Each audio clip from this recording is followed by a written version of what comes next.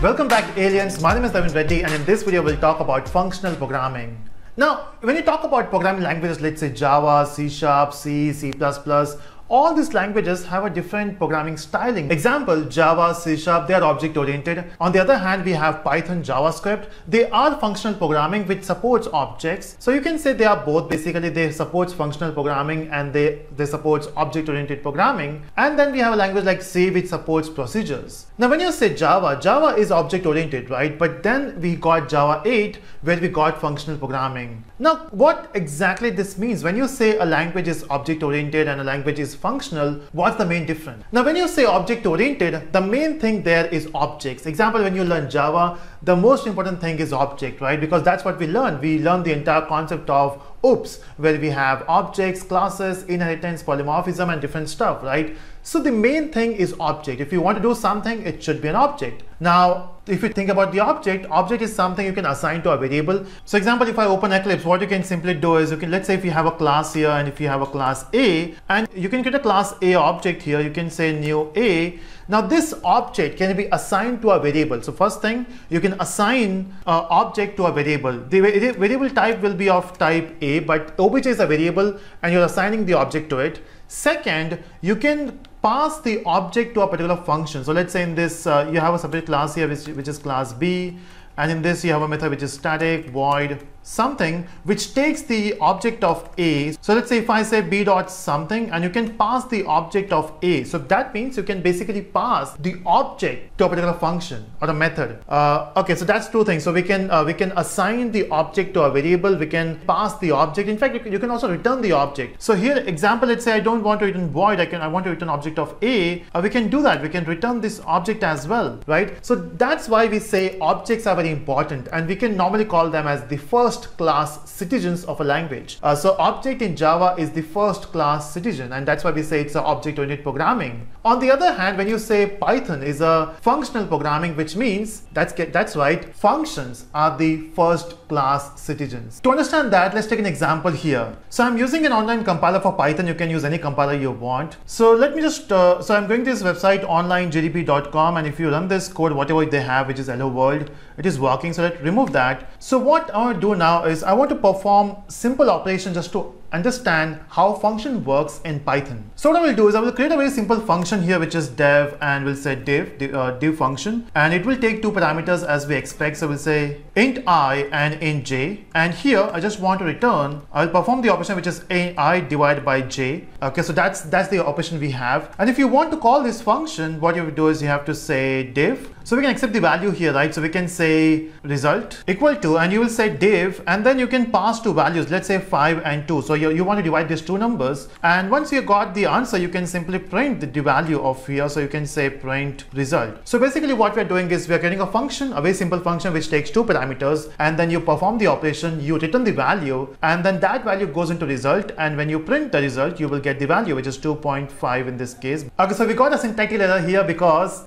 when you switch between two languages, that's the mistake you make. So basically we don't have to mention int here. Let's remove that. So we can say ing, and when you run this code, you can see we got 2.5. So that perfectly works. So we got a function, we are performing the operation, we got the value, and we are printing it. So when you say it's a functional programming, which means you should be able to assign the function to a variable, and then we can do that here. So let's say I have another variable here, which is abc, and I want to assign the function div to a variable abc. So we are assigning a function to a variable now, and then using this variable, you can use that abc to perform the operation. So instead of calling div, you're calling abc function, and then I hope it will work. Let's run this code, and it works. You can see that we can assign a function to a variable, and you can make that variable as a function. So that's one thing. So this is working. The second thing I want to do is I want to return the function from a function. Can we do that? So let's say I have another function here, which is dev, and we'll name this as calc, and we'll say I comma j. And then in this calc, I want to perform the operation, the same operation. I want to divide two numbers. But then instead of doing that here, what we can do is we can return the function itself. And yes, we can do that. We can return the function.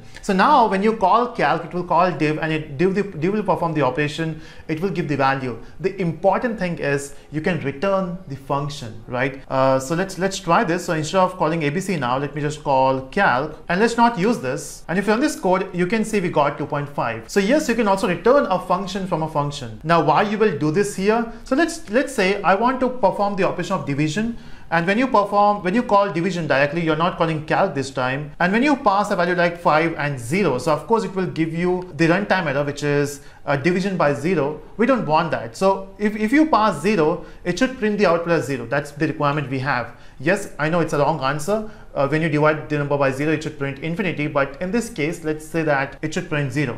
Let's not do that 0. So if you have a denominator as 0, I will make it 1. That's what I want to do. So we can do that here. So we can check if j is equal to 0. In this case, I will make the value for j as 1. So we are simply changing the value of j in case there's if you're passing 0. So you can see you will get, oh, we are still calling div. I should be calling calc. Let's run this code and you can see we got the answer, right? So if your denominator is 0, it will make it 1. That's our requirement. So that's how you can return a function from a function. So we have done that. We have assigned a function to a variable. Then we have returned a function from a function. Now can we pass a function to a function? So let's try that. So what I will do here is, let's say I have def, and then I will create a function which is do something. And then this do something will take 3 parameters.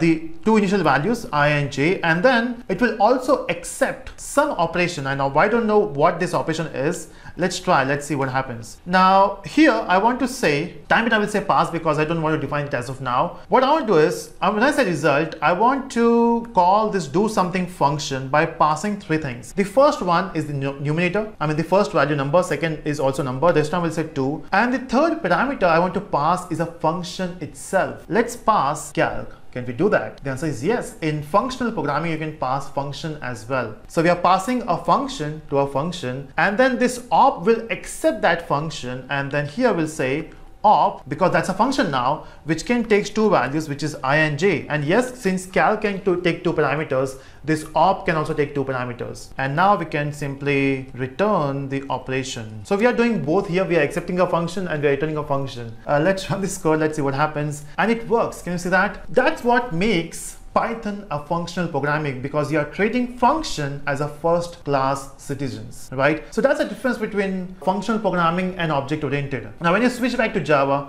what do you think? Can we write functional programming in Java as well? And the answer is yes. In Java 8 we got it, right? So we can do functional programming in Java 8 now. And to achieve that, let's write a code in Java. So what I will do now is I will remove this class. I don't want these 2 classes here. So in Java 8 we got this amazing feature which is lambda expression. And to achieve lambda expression we need an interface. We'll say interface calc. Of course you can have any interface, doesn't matter. And in this interface I want to perform some operation. It can be addition, subtraction, division, doesn't matter. And it will take 2 parameters. I will say int I comma int j. I just wanted to have the same operation in Python and Java as well. So we got an interface which has this operation as a method. And now what I want to do is I want to call, so let's say I have another function which is public, or I will say method this time. So I will say another method which is public void, or maybe public static int, and the method name would be do something, the same thing we have done in Python. So we'll say do something, and here I will say int n1 comma int n2, and I want to pass a function. Can we do that? Let's try. So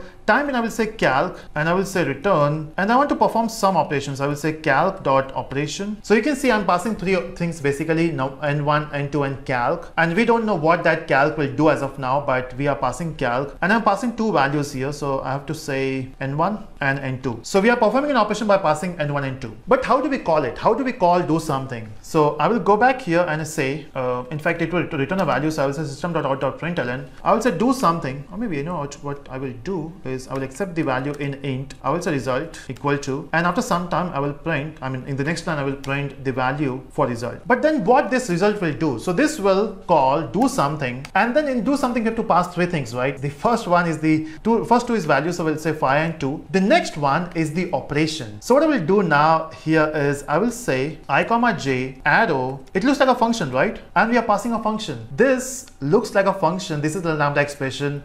This is a function which takes 2 parameters. It returns the value which is I divided by j. So we are passing a function to a function, right? That's what makes Java as functional programming. Okay, let's run this code. Let's see if that works. And you can see we got the output. But the question is it really functional programming? See, there is a difference between it looks like a functional programming and second, it is a functional programming. So when you say Python, JavaScript, they are functional programming. But Java is object oriented, but you can use functional styling here. So yes, it looks like a functional programming, but it's not, because whatever you're passing here is not actually a function, it's an object, right? Because you're passing the object of calculator. Now, if you don't know what lambda is, I have a video in the description here, you will check that. You will understand what lambda expression is. But if you want to understand here, so what we are doing is we are passing the object of calculator, something like this. I'm saying calc equal to new calc, and since calc is an interface, I have to use anonymous class to implement that. And then in this anonymous class, we have to get a function which is operation, right? We have to define that. I will click here and I will say implement all the methods. In this case, we have operation, and here we have to perform the operation, which is I divided by j, right? And then once you got that, instead of passing the method or the function, I'm passing the calc object. So you can say I'm passing the calc object and then I'm accepting it here. It's just that in Java 8, we got this feature by saying functional programming, which means you can reduce the boilerplate code, you can remove that, and you can give, in fact,